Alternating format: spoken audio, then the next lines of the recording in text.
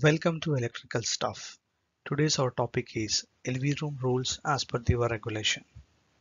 Let's start our video. Elements in the LV rooms. Basically, this is consider your LV room. Inside the LV room, what we required? We required light fixtures, emergency light, then our switchgear elements from LV panels, capacitor banks, submain distribution boards, and kilowatt hour meter. Finally, we need the door should be non-combustible door. Now we will be see the arrangement of the LV panels.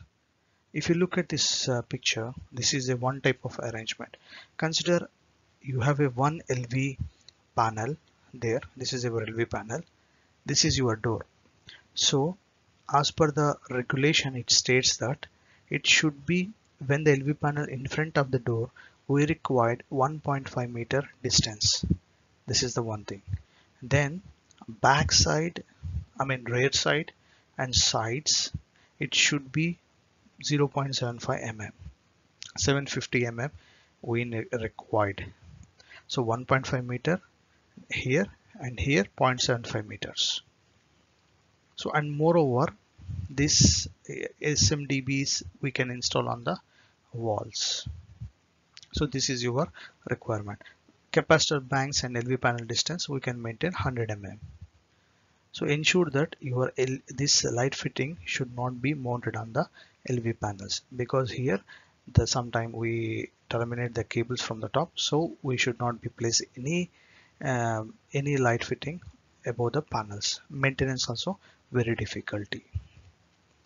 And the door should be always, it should be outward, not inside. It should not be projected to inside, it should be projected outside.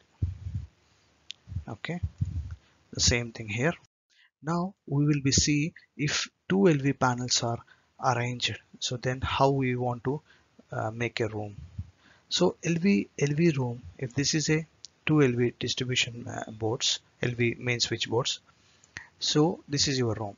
So what is the requirement? You should between in front to front side, it should be required 1.5 meter distance, and sides 0.75 meter, rear 0.75 meter. So this is how we are preparing the room dimensions, room determination for the LV panels. Now I'm going to tell you few regulations. That is that this the door should be outwards. I already explained you. Second point is that the LV rooms shall not be located below or beside wet areas like bathrooms or toilet. It should not be placed above or below the LV rooms. And ensure that there should not be any plumbing pipe or any AC duct shall pass through the LV rooms to avoid the condensation. And then there is always, it should not be used electrical room for a storage any equipment or materials.